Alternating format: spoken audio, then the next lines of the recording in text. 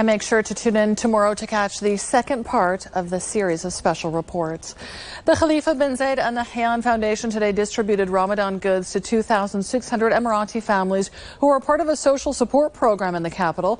Jointly working with the Abu Dhabi Social Support Authority, the humanitarian initiative aims to help stabilize living conditions for local families and provide basic needs.